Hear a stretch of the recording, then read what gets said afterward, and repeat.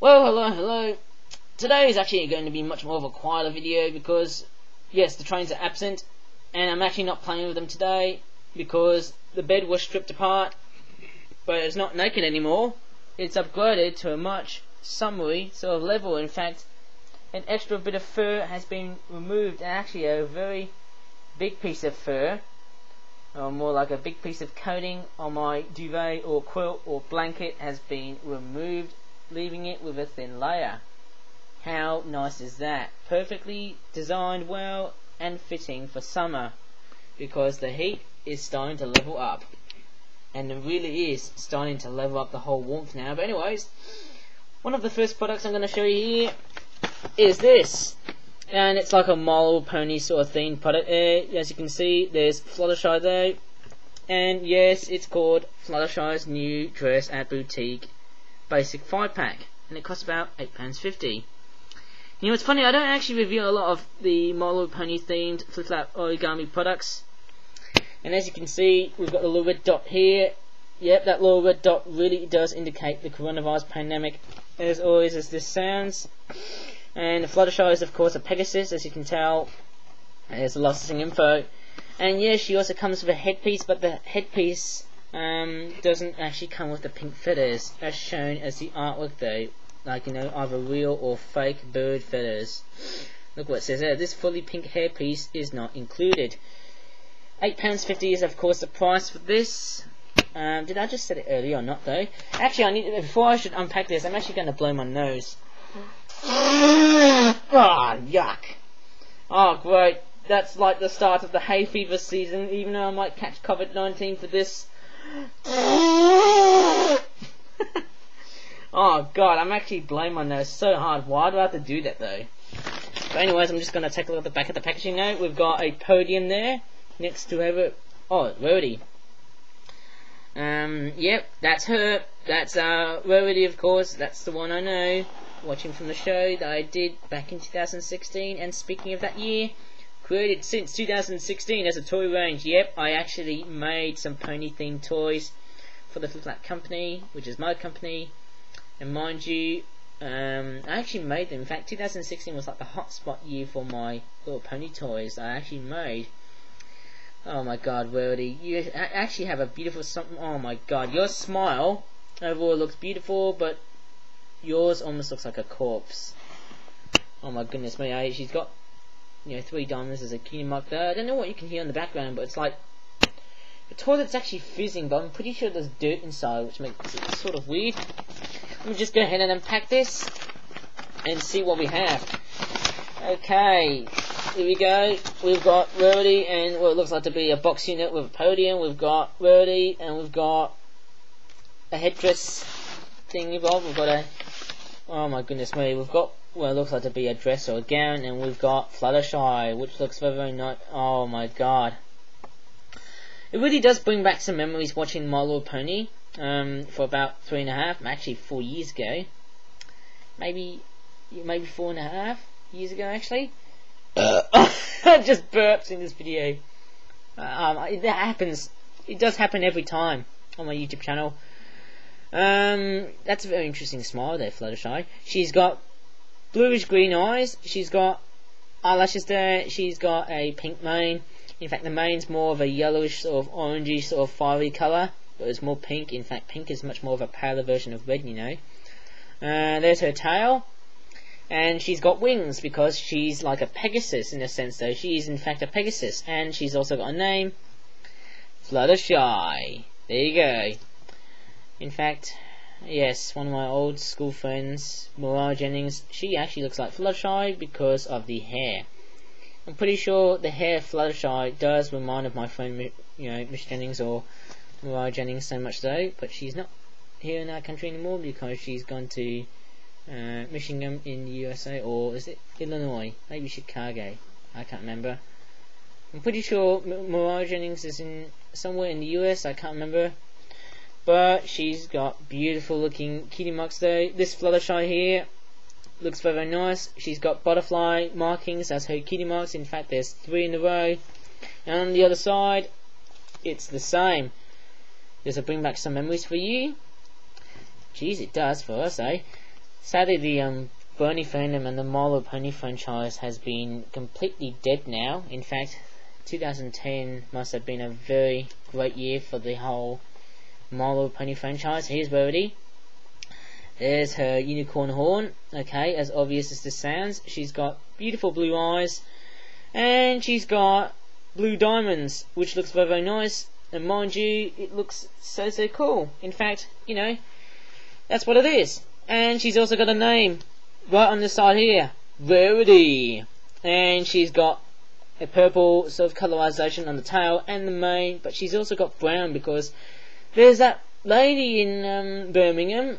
She is actually from Romanian descent, but I think she speaks with a British accent. Okay. She has Romanian ancestry, and I think her name is Laura. She's heading towards the university. She actually came to my school. She actually joined there for about like 4.5 years, maybe 4 years ago. Okay, so I'm getting the memories back though. And she actually did some interviews with her personal webcam, which was very, very nice. And I actually spoken to her alongside with my classmates though, which I should not name because I might trigger them. But anyway, she was very nice though. She was very, very nice, and she gave out some tests for me as well though. So that's why I made Rarity having brown splodges on her, you know, on her pink mane and her pink tail. If she had that sort of colorization on her head, she's going to be very exasperated on the My Little Pony franchise, but she's not going to be like this in the Flip Flap Toy Room, or maybe somewhere something completely different. And we've got a little headdress there without its feathers. As obvious as this sounds, it's got a snake-like pattern of blue, and we've got 4 circles, as always as this looks like. Okay, so that's what it looks like here. Very, very nice. And I think they go well with Fluttershy here. So let me just have a good fit in with Fluttershy here. See if the whole fashion style works. Jeez, this is actually going to be quite tricky, eh? Let's try the headband here first. Oh my goodness me, am I actually doing it so well? Let's just put the webcam like so. My goodness me, it works. And there's also like a little dress or gown with some spots on it, which are pink. It's like a good combination of purple and pink. It makes it pretty girly. It's got a coupling feature here. If I put it on the back of Fluttershy here, okay, does it work?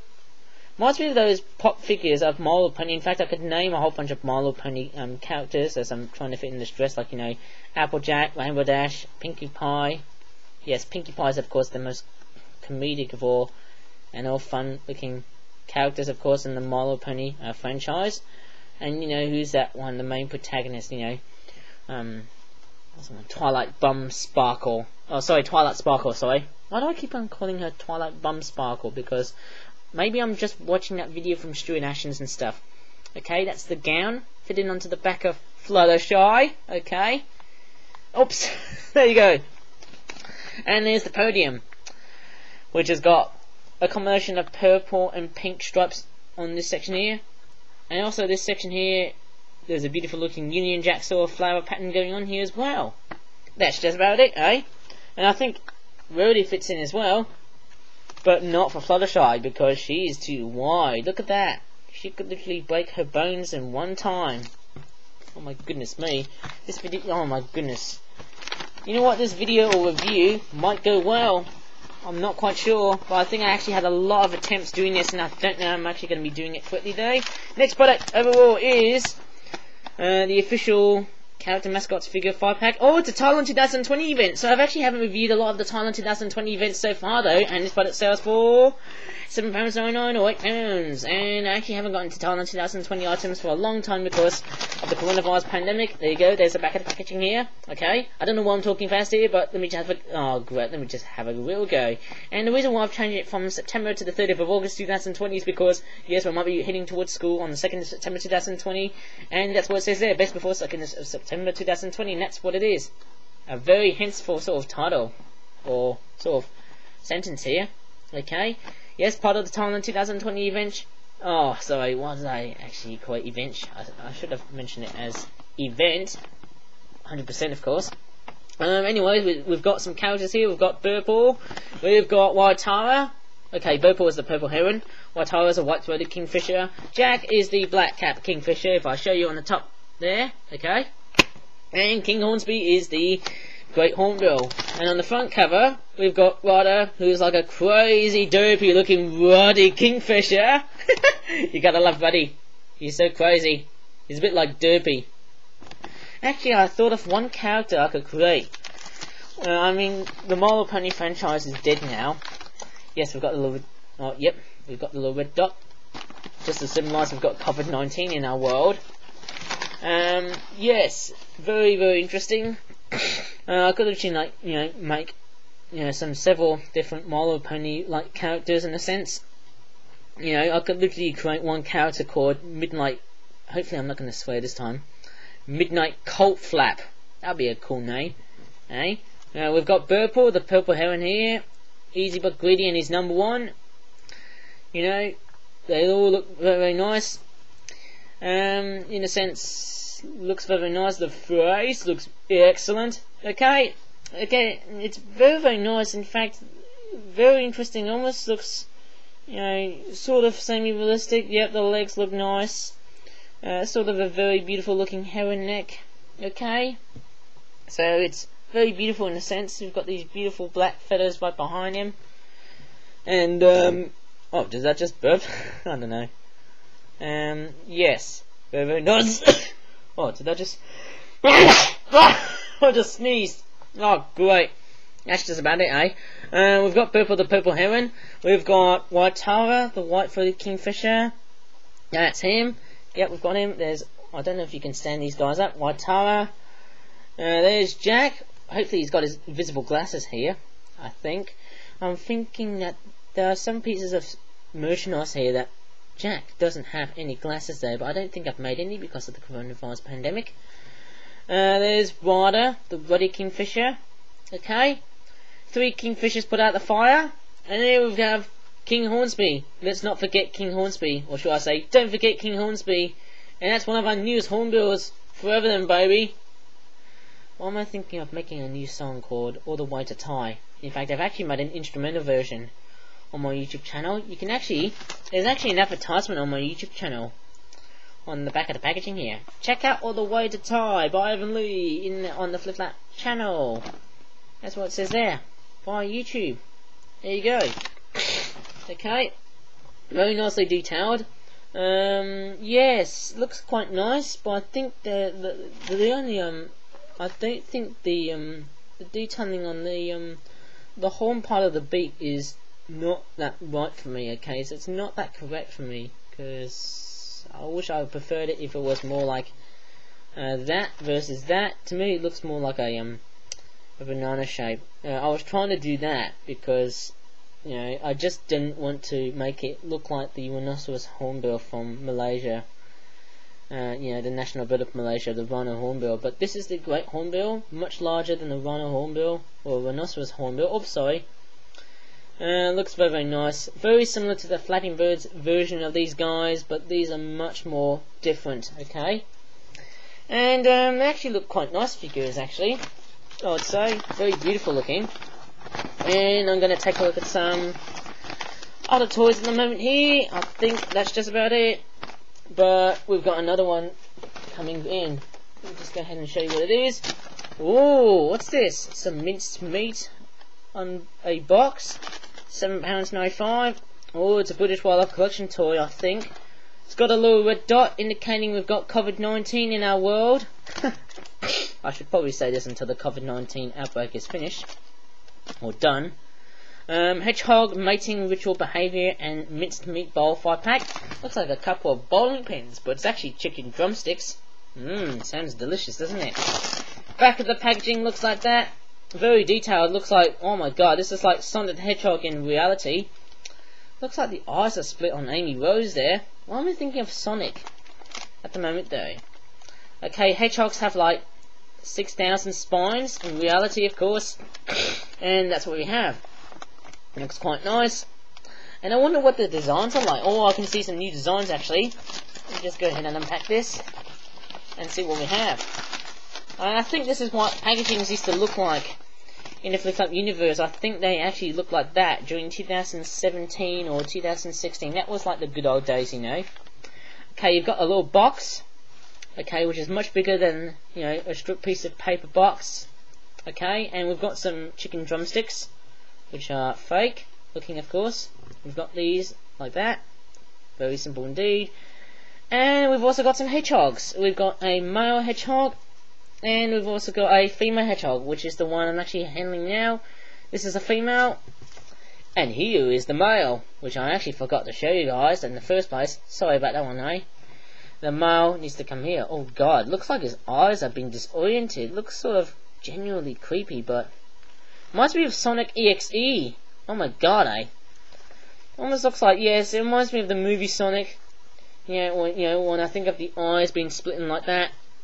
Okay, very interesting tail. Almost looks like a pangolin by the looks of it. Okay, looks more like a pangolin than a hedgehog in my opinion. But I actually designed this after Joe Nakashima's tutorial on how to make one of these hedgehogs like that, and it was, oh my god, pretty hard, pretty intermediate, low intermediate of course, but I think I've successfully done it. And I think this is what I could do, create a hedgehog or another spiny creature which looks like that. Very beautiful, eh? And I think this is like, okay, this is like a mating ritual. Like, if I can do like that, this is what hedgehogs are like in reality. You know, that's what it is. You know, a very interesting creature of, you know, of nocturnality. You know, they're very active at night, and most importantly, they might like this. Males go on top and females go on the bottom. That's mating ritual, guys, eh? Oh my goodness me. Yep, very, very nice. That's what it is. And I obviously just want to check the time though. Oh goodness me, eh? Feels like I'm just running over, you know, towards 8 o'clock now. But anyways, I might show you a couple of coronavirus themed cards along the way, of course, because that's a very nice thing to do. Or not. Yep, that's all I can say about the hedgehogs though. Mind you, Shadow isn't here, but we've got Sonic and Amy in our hands. I could make another hedgehog product where we can have Sonic. A Sonic-like hedgehog. You know, a toy that looks like a hedgehog, but more like Sonic the Hedgehog. Okay, let's go ahead and do a bit of a quickie roll-up here with some coronavirus-themed cards. What is that? I can see the word C. Yep, and it's called Coronavirus Gently Down the Sea. Oh my goodness me. Oh, what do we have here? Oh my god, what is that? Mediterranean, I believe. Spain and Italy. Oh god, this is like freaking row your boat. Oh god, this is like, oh my god. People are gonna get triggered when I just literally listen to that song though. Or you may listen to the song, you might get triggered, but I might be wrong, or you might be wrong, or oh, I don't know. That's just about it, eh? But lovely artwork here.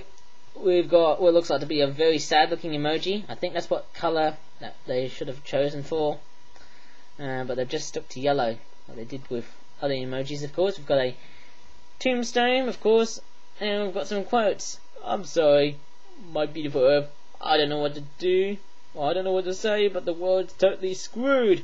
Curse you, coronavirus! I believe you have been eating bats, or whatever the blooming hell it is.